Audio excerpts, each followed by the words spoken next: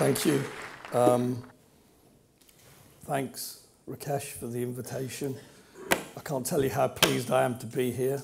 I missed 3 trains. My computer crashed. I'm not really sure what slides I've got here. I think it's a draft from about 3 days ago, but we'll give it a go. I'm going to start, because it's early in the morning, with a quiz question. Can anybody tell me who this is? Tesla. That's right. And I'll give you a second to read that. He was talking about a disruptive technology in 1926, something called electricity. And he, I believe, predicted the Internet of Things, if you read that carefully. What he's talking about there is that one day, through electricity, through television, through telephony, we will be able to connect everything to everything. And, unlike Steve Jobs, I haven't got a pocket, if you've seen the film. You can put it in your pocket. So very prophetic. There are a lot of people out there claiming they invented the Internet of Things. I really think it was this chap, 90 years ago. And if we look today, according to Gartner, by 2020, there will be 25 to 30 billion interconnected devices on the Internet of Things. The key feature of all these things, and this idea that we're at the cusp, according to the World Economic Forum, of the 4th Industrial Revolution, is the ability to connect in real time with geolocation to all of these devices. Right now, I could change the central heating or the temperature of my boiler from my phone here. I want to talk about the Internet of living things.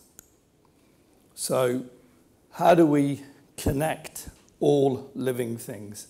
Can we even do that? This is DNA.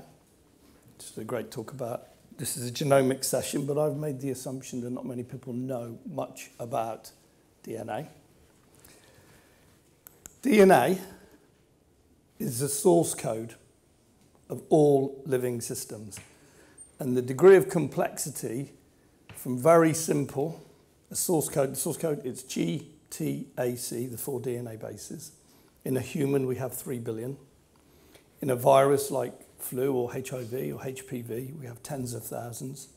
In bacteria, which I'm going to focus on today, we have several million. When we talk about Watson and the excellent presentation, and Kerry's talk later, about large-scale whole population genomics, you're talking about the right-hand side of this slide. If you can access the source code, as we just heard with cancer there, we can determine what it is. Is it diseased or healthy? Is it harmful? Is it good for us? Now, what I'm going to talk about is connecting DNA to a platform that allows us to have real-time information of DNA.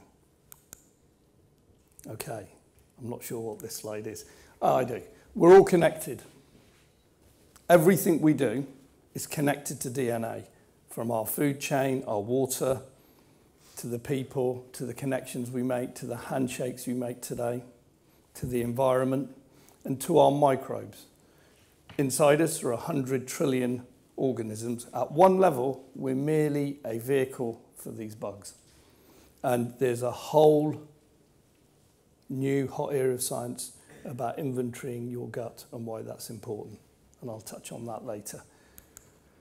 So today, for whole population genomics, where we are, if you look at the computer revolution over the last 30 years, we've seen how we moved from mainframe computing to desktop, to mobile, to wearables. I've got a glucose sensor on, but I'm not even going to, after the disaster I've had this morning, I'm not even going to pretend to do a live demo. The large population genomics happens today in central laboratories. These mainframe genomic computers have really catalyzed and brought about what people are talking about, the genomics Big Bang. Oxford Nanopore has developed small portable, field deployable, direct electronic measurement systems that require very little chemistry. The vision 12 years ago when we set this company up was to do exactly what you can do with a blood glucose finger stick. Small prick, apply, get some information that's useful to you. Answer your biological question. I'm going to pass this round. I lost one in China last week. It's got my name on it. This is a DNA sequencer. This has the power of a desktop instrument. It's powered from a laptop, all the software to run it, and the power comes from the laptop. I am going to very briefly tell you how the science works, because I can't help myself. What we do, we take the iconic double strand of DNA, we singulate it, we pass it through a hole, this is where the nanopore piece comes in, that is 1/10,000th the size of a human hair. It's a little chemical battery that we set this device up in, the electronic piece. As the four bases, G, T, A, C, different shape, different charge, pass through the hole. We have a small voltage and we measure current, and we see a change in current. That current is 1/1000th the amount of current flowing through a light bulb. We can, in real time, read that current and provide sequence information in real time. The large-scale whole population genomic systems are batch-based. Sample preparation can take a day or a week, and then they run for 8 to 10 days. They're doing big, big game projects. That's a top-down approach. These platforms will broaden and open up the ability for everybody and anybody to be able to do DNA sequencing. And given the limited time, I'm going to talk exclusively about bugs and superbugs. So, in 1942, does anybody know who Albert Alexander is? He was 43 years old. He got scratched on his face with a rose in Oxford, fortunately. And there was Florey, Heatley, Chain, and Fleming who injected him over 4 days with penicillin. And he recovered. He was the first patient. And we entered the antibiotic era. We might now be about to leave it. And we were warned. The warning was pretty stark. Within 3 years, drug-resistant strains of penicillin emerged. Overuse and overprescription of antibiotics is a major threat to us.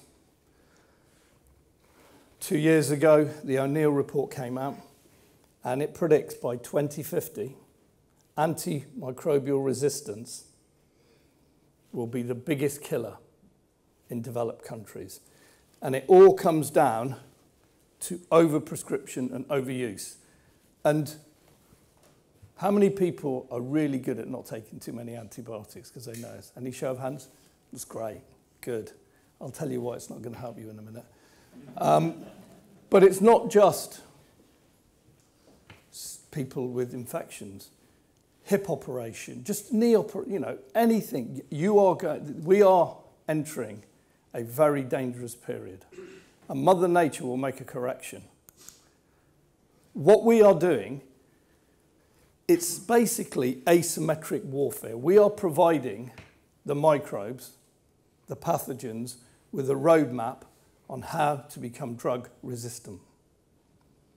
The reason those of you who are great are not taking them, it's good, but it's in the food chain.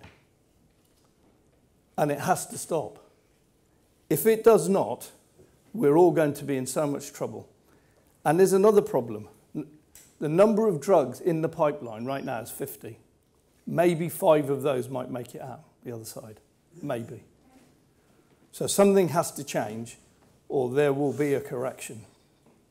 We will see the end of the antibiotic era. TB, drug resistance in India and China is at epidemic levels. I'm not here to frighten you, but it is quite scary. It's really scary. Multi-drug resistant strains have emerged. little bit of publicity, you've got the MinION. Public Health England and the Wellcome Trust have partnered up with some clinicians in Mumbai. It takes 6 weeks to do a TB drug-resistant test today. With the MinION, they're down to 3 hours, but we think we can do it in 45 minutes. Most importantly, we think we can do it out in the field. If you can find a drug-resistant strain, you can contain it, you change everything. This was an interesting one. The use case of the MinION, there was a fungal infection in intensive care. It was tracked, I can't say too much about this, it was tracked to a healthcare worker who'd just come back from northern India. And she'd brought a new resistant strain of Candida, fungal infection. We all have it, it's fine, but when you're in intensive care and you're immune compromised, you're in a lot of trouble. And they were able to isolate this strain, and it's a whole new strain. This is the real power of real time. So if you could see this, what you would see, this is Ebola. It started just across the border from Sierra Leone. There's a wedding. It was carried back, and then it was carried up to the capital, and so it spread.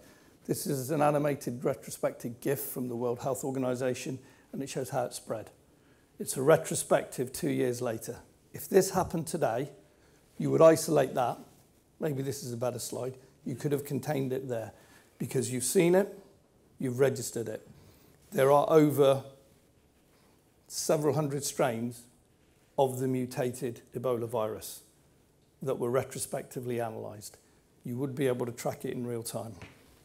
So I'm almost out of time. Antibiotic stewardship is receiving a lot of attention from governments around the world.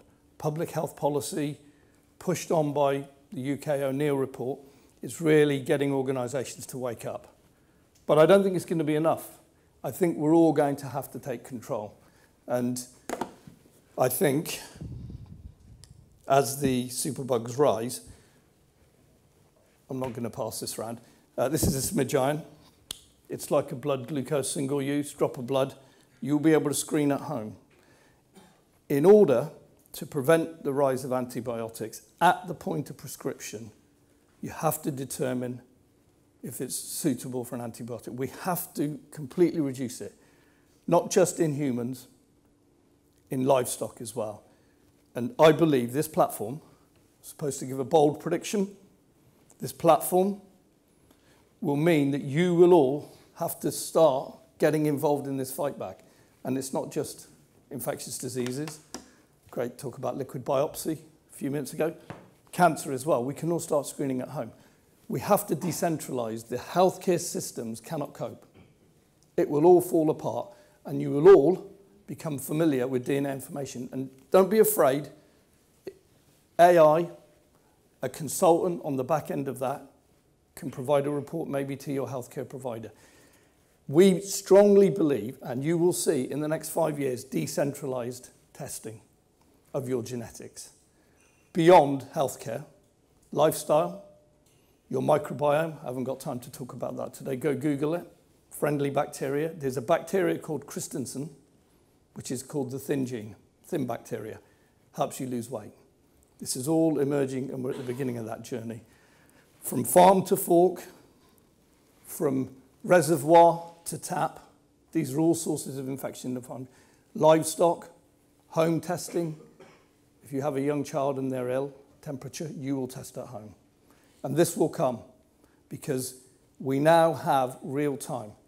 Last slide's not here. I would have shown you one of the shots from the film Gattaca where a drop of blood is used as your Oyster card. That vision is here today. We can read genetics that quickly. I'm going to stop at that point, and I want to thank the organisers, and I want to thank you for your time. Thank you.